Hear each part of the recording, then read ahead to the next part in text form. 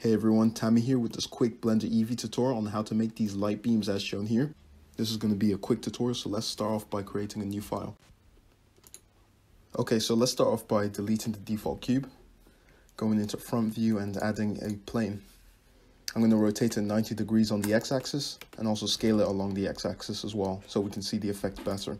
Now we should go into the shading tab and click new, delete the principled BSDF and add in a transparent BSDF, a mix shader, and an emission shader.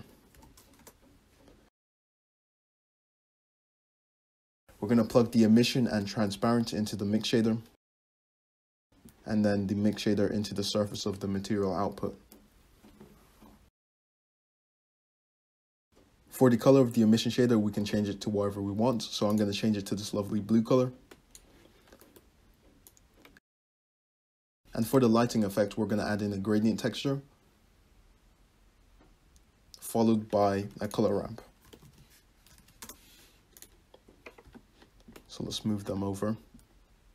Put the color into the factor, and then the color into the factor of the mix shader here.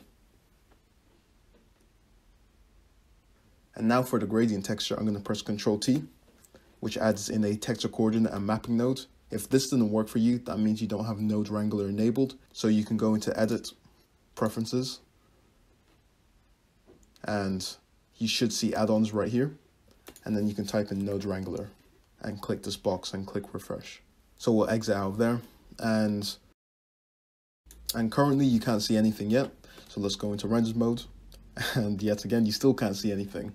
So first we're going to move the sliders like so.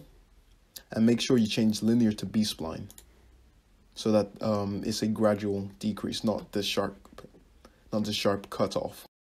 By default, Blender Eevee won't show this effect, so what we're going to need to do is press N down here, go into Options, and change the blend mode from opaque to alpha blend. And there we go. So now we've got this transparent region here, which is controlled by the white section of our color ramp. Don't bring it too close or else then you'll see this really sharp cutoff. But other than that, you can play around with it to however you want. We can bring the strength up on the emission shader to maybe like an 8.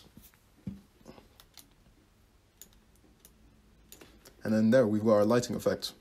So you can do this for a range of things. If you need to change the position or angle of our lighting effect, we can change the rotation down here.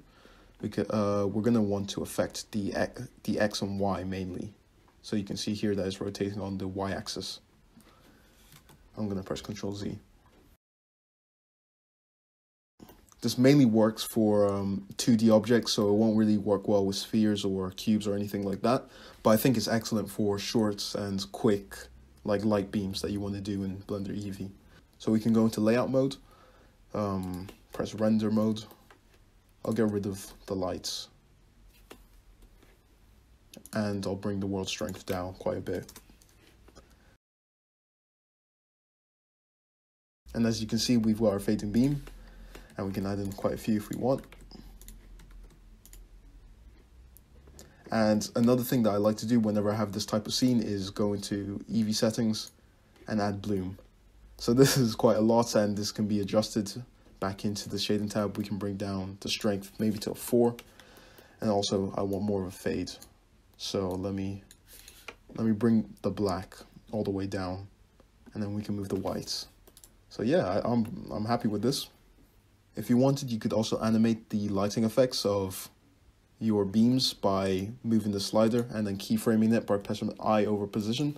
I don't want to do that, but you know, you can experiment and do whatever you want with it.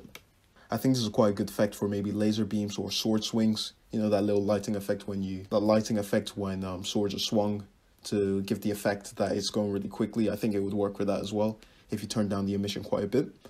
Other than that, that's it for this quick tutorial. I hope you enjoyed it. I hope you put your own spin on it. Maybe you found something even better than this.